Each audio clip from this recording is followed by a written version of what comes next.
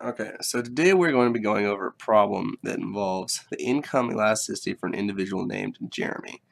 We are given his consumption of coffee and donuts between 2008 and 2009 and his respective income for each year. So, what this question says is, look at the table, prices, quantity demanded, and income for Jeremy.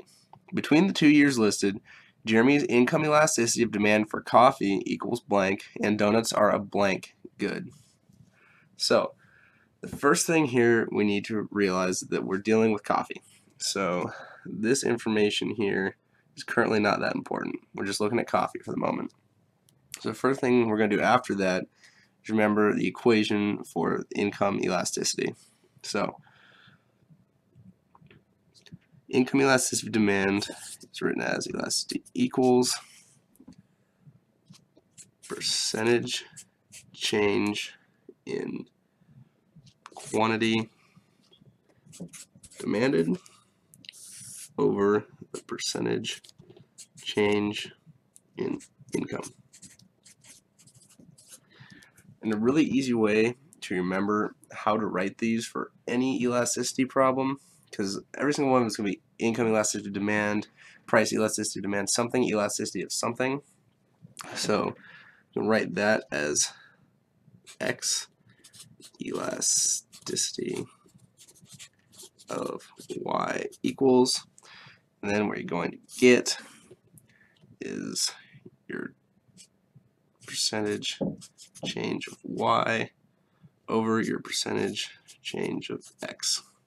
So the first one's going to go on the bottom, and the second one's going to go on the top. So it's an easy way to remember any of these elasticity things. So in this case, we have the percentage change quantity demanded over the percentage change of income. So in this particular case, what we're going to do is the traditional way of finding everything. We have to find the percentage change quantity demanded. So first things first, how much coffee did he consume in 2008? It was 12 and 13, so we're going to go 13 minus 12 over the base year. Get 1 over 12. Nope, 1 over 12. Alright, then I have to do the same exact thing except for his income, so 150 minus 100 over the base year equals 50 over 100. The 1 over 12 is going to be a wacky percentage. 50 over 100, obviously 50%, so I'm going to write that as 1 over 12 times 100 over 50 would equal about 0.17. So that gives us our answer for coffee.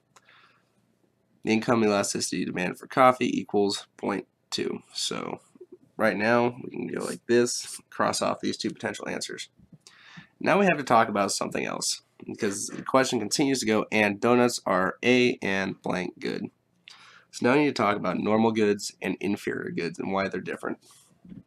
So the definition of a normal good is any good that people want to consume higher quantities of as their income rises.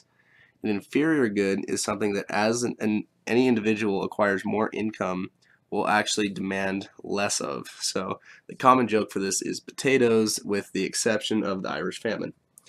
So in that case only, potatoes were actually consumed more as people got more income, and that's because that was the only food they had. It's a unique scenario, but usually those are the kind of goods you're talking about. You're talking about things like topper ramen, potatoes, things that you wouldn't choose to have consumed unless you had a low income.